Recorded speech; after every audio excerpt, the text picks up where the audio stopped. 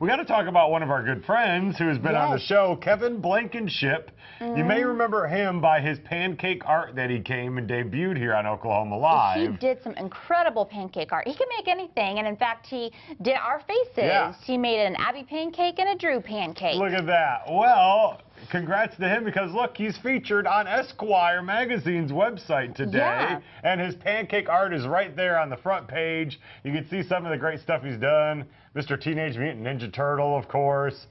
You've got the Rolling Stones lips, which is always very, very cool. A nice little doggy with the bone. No. Oh, I could eat that doggy right up. And then, of course, Mickey Mouse with a dumbfounded, scared, just shocked look on his face. Nice. It's because he's a pancake and he's going to be eaten. Oh, but that is so cool because, I mean, we were just blown away by his stuff when he came in a couple months ago, and now he's getting nationwide fame. So congrats to him. Yeah, he was a cartoonist before, and then he had kids, and was like, hey, you know what's really cool is making pancakes in really cool shapes. I mean, like, they're almost like too amazing to eat. You know what I mean? And look, our faces I loved. I mean, we got a lot of Twitter followers and everything from our face pancakes. I never did eat mine. I actually had mine in the car for a while. Oh. I brought it into the house, and I'm not really sure where it went. I think the dog may have eaten it. Oh, very nice. Very nice. The dog ate Drew's face. The Drew ate Drew's face. The dog ate my face. Yeah. That's right. Nice. I was going to frame it, but, you know, what do you do with pancake art? I don't know. I think it could have gotten kind of smelly. Yeah, probably. But that's so cool. And he was so talented, and we were blown away by how quickly he could do it there in our kitchen. And now he's on Esquire magazine. Yeah, that's pretty exciting. Yeah. So congrats to Kevin. And, you know, Thunder season, I know it's over and everything, but it's never too early to get a nice pair of Thunder shoes for the next season. You know, Vanity Perkins, when she guest co-hosted with me, she had these, like, rockin' Thunder blue platform shoes. Yeah, they're very popular now. Yes, they're also very expensive, by the way.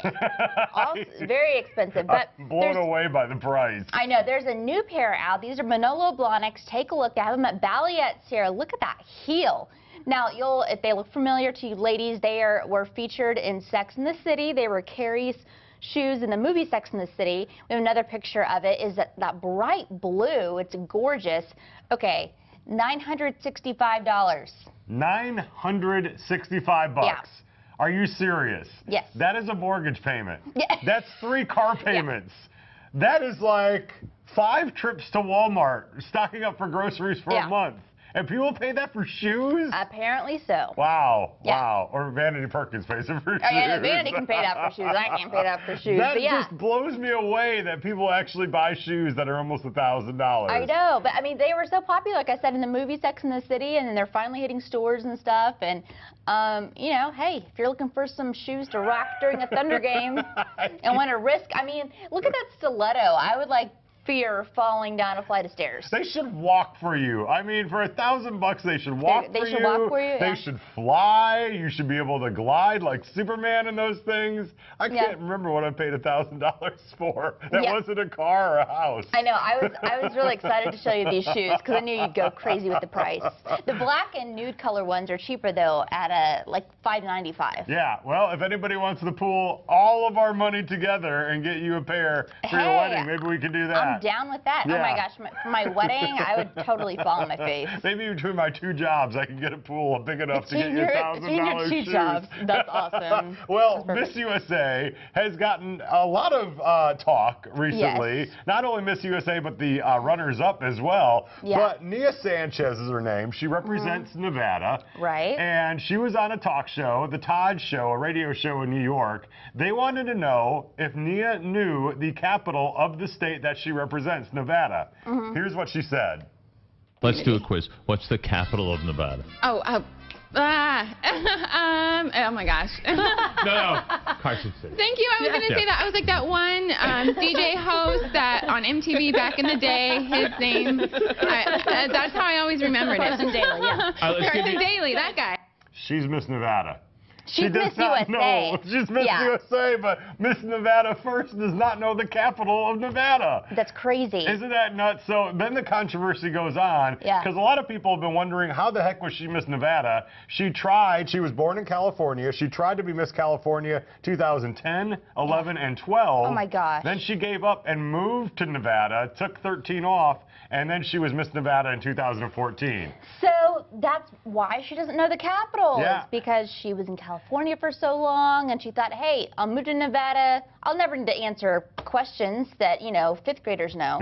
So, sorry. When you're a radio host, you just can't wait for stuff like that Oh to my happen. gosh, that's You're like, hilarious. oh, Miss USA is here. Let's ask her something Let's really see easy. how dumb she really is. And pray that she gets it Yeah. wrong. That's hilarious. I can name all 50 state capitals. Can you really? I can. What, Give you me want some. to do that quiz right now? Yeah, give me some. Okay, what's Nevada? Carson City. What is Massachusetts? Oh, dang it. It's not Boston. It's that other one. Okay, we're going to have What's to move Illinois? on. One more. Illinois. Springfield. Yes, hey, there you go. Good job. See, I'm not so good at the Northeast. You still did better than I Yeah. thought. Nice work. Wait, is it Boston or is it something else? I don't have any idea. I wasn't the one who said I could. It's been a long time since I took that history or that American test to get through 8th grade, Nice. Yeah, don't Arkansas worry. is Little Rock, Texas is Austin.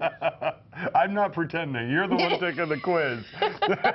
So Father's Day, of course, was this weekend. And Yeah. there's this great new video that has popped up. And it's all over Facebook the last couple of days. Ashton Kutcher actually tweeted it out yesterday. Quite a few other people. So we thought we'd feature it because, hey, it's for dads and it's Yeah. really cute. It's 4 dads who've got together. They've created the dad song. It's a rap.